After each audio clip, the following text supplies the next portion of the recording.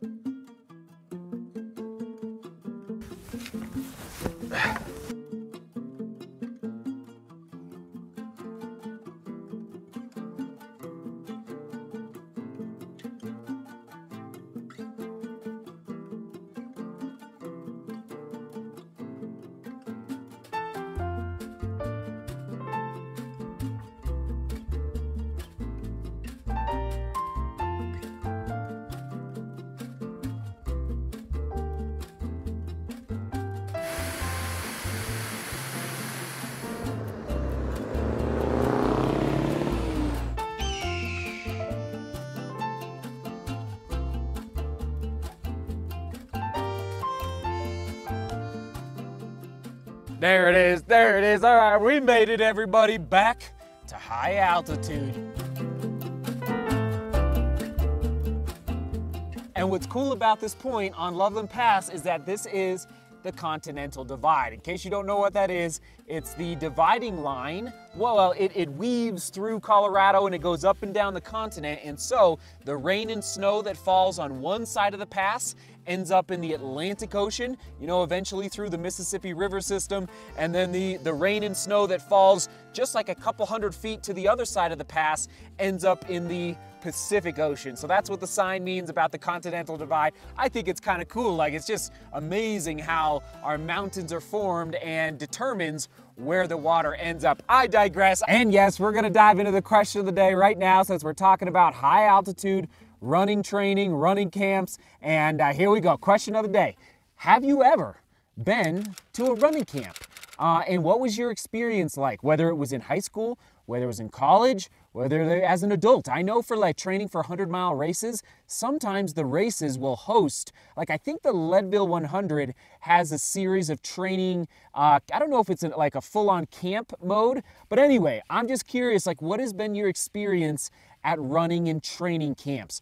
Personally, I think some of the greatest memories of my life have been at running camps, where you're disconnected from the world. It's whether it's 5 days or 7 days or 3 days, whatever the case may be, and you're just out running and eating and sleeping and just like really, really all in on your training. So today I'm up at altitude. We're back. Like I already said, the legs are feeling good. I'm going to get you, I'm looking down. The reason I just hesitated, I'm looking down at my knee and it doesn't look so good, but it feels much, much better compared to yesterday, the day before, and the day before. It's coming along. I'll just put it that way after the tumble on Kendall Mountain. And also I'm gonna talk about my brother here in a little bit. He's out crushing mountains right now. All right, let's lace up. Oh my goodness, almost forgot. Here we go. First impression vlog publishing tomorrow, the next day, very, very soon, for the Innovate Terra Ultra G270s, a brand new shoe from Innovate. There it is.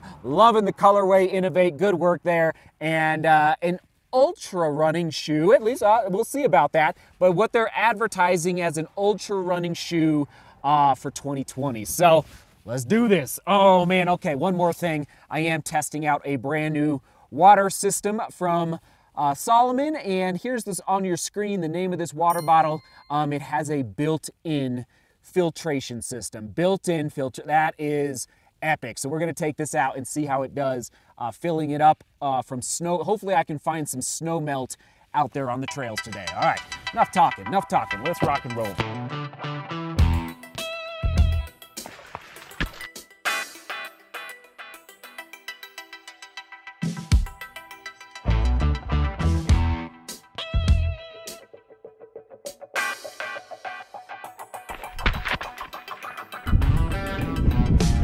There we go, low and slow today, nice and easy, just bopping along, getting the stimulus in at high altitude, anywhere from 12 to 13,000 feet. We're not gonna go up to 14,000 feet today, and I am crewing my brother. I'll talk about that in a minute.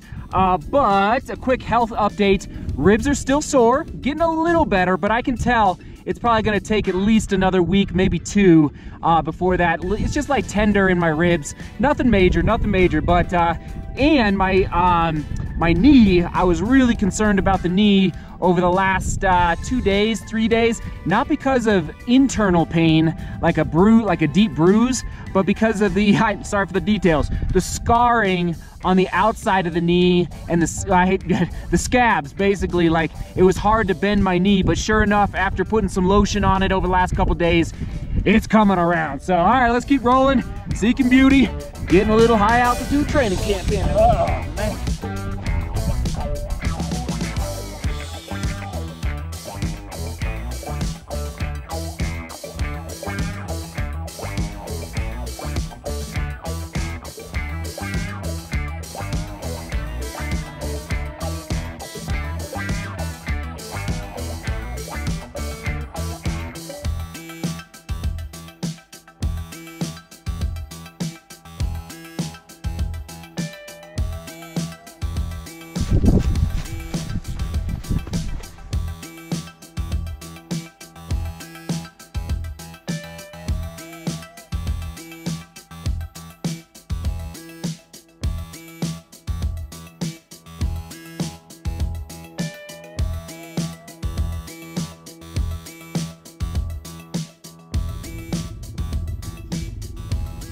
Okay, feeling good. I stopped off at the car, got my running vest, got the drone. That's how I'm getting the shots up here today.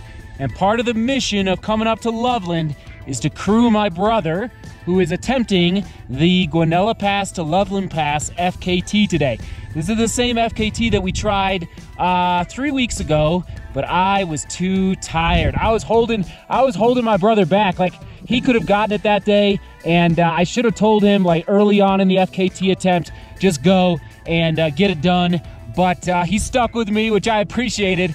And so anyway, we're back today. I'm not making the attempt because I'm just recovering. I got to play it smart for the Pikes Peak Marathon. So I'm just waiting for him here on the other side of Loveland Pass, and he's going to be coming through pretty soon, probably in the next like 15 minutes. So hopefully he's on FKT pace. I think he's going to get it for sure. And I think this is a good spot to scout out. And I will say one more point.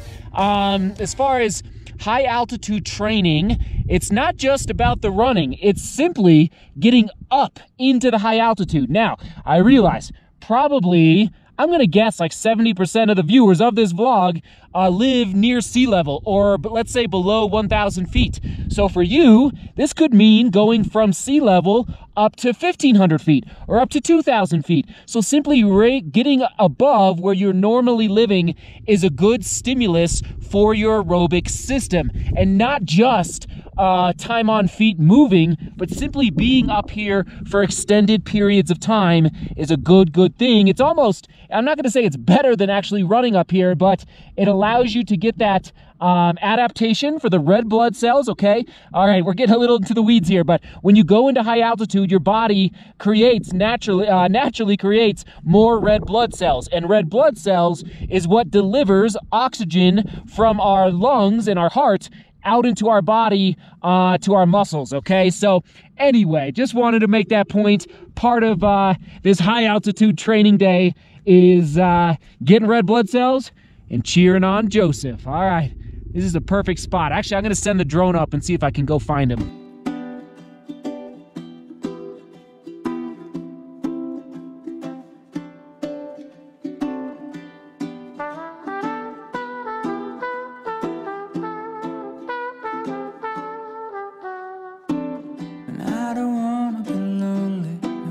Winter is freezing and trees start to blow, and I don't wanna be sitting alone in a room that's just filled with my soul.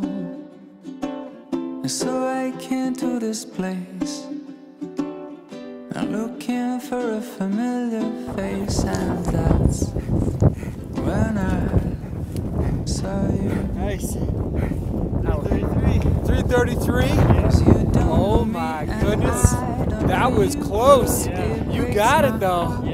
Oh my, wow. So what was it, 337? Oh my goodness. That is awesome. I was looking for you with the lens over on the ridge, but I just picked you up at the end here. Oh man. Oh, good work. That is awesome. 333. That's a good number. Oh, cool, man. Woo! And what was the mileage in the vert? I believe it was just under 14 and just under 7,000. Just under 7,000. So 7,000 feet of vertical, Guanella to Loveland, pavement to pavement. And after a while, I was wiping a glass. And I can't think nothing better. I started a year with a Signing off. FKT. Yeah, Got bloody. I got another bloody hand. Yeah, dude.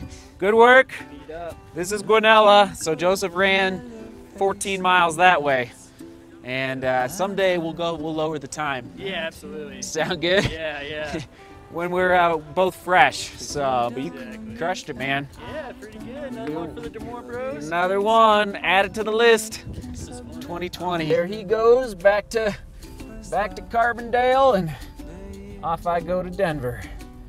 Oh, Nelly, and off to, oh yeah, the live stream. So I got to get back. I got about 2.5 hours to get back and prep for the running shoe giveaway. So the next one is going down 2.5 hours, which is awesome. Whew, okay. First I got to eat.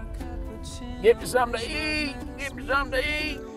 I do apologize. Something's going on here. Of course, this is what happens when you try to live stream in your shed. Butter my bread. There it is. Have no fear. Perseverance. What is this earth? It's all about persevering on this earth. I don't know about you, but out there in the studio, it was 99 degrees. The insulation does not exist out there, so it was really blazing hot. My computer did end up overheating. I had a workaround though. We figured it out after about 15 minutes, and we were able to give away 30 pairs of running shoes to folks in need in the DGR YouTube family around the world. So thank you. If you have sent in running shoes to me to give away to those in need, we did 30 pairs today. Absolutely epic. Shout out to True Love. She sat out there in the heat writing down all the winners. So it was amazing. But we're tired, and what am I always saying? Stick a fork in me. I am done. Oh, up at 4 a.m. this morning. Got to go rest the ribs a little bit. And so I'm going to call it there. I was planning on going into a lot more detail about training at high altitude and what happens to our bodies when we do that. But rather than do that, I'm going to do my best to find the old vlog. We're going to do a toss back to, hopefully I can find it where I talk in a lot more detail about training at high altitude and red blood cells and all that good stuff. So it'll be right there. Thanks for being here. Thanks for watching. Thanks for being a member of the DGR family. We are doing this, everybody. We're doing this. And a shout out to Joseph, getting the FKT. Onward and upward. Seek beauty, work hard, and love each other. See you tomorrow.